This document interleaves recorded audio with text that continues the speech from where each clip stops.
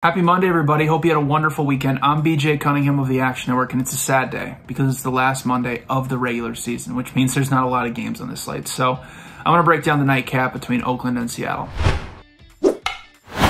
It'll be Cole Irvin versus Chris Flexen once again, which we just saw 5 days ago with the Mariners walking away with a 4-1 win. Irvin has been a below-average starting pitcher in the A's rotation, posting a 4.92 expected ERA.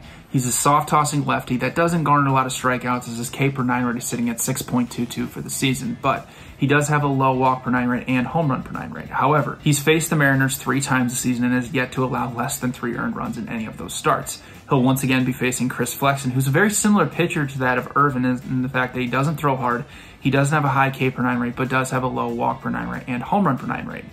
Flexen will have a good advantage over the A's lineup because his second most thrown pitch is a cutter, and that's the pitch the A's have had the most trouble against this season, as they have a negative 13.7 run value, which is 29th in Major League Baseball. So I think the starting pitching matchup favors the Mariners here, so I'm going to back them for the first 5 innings at plus 100.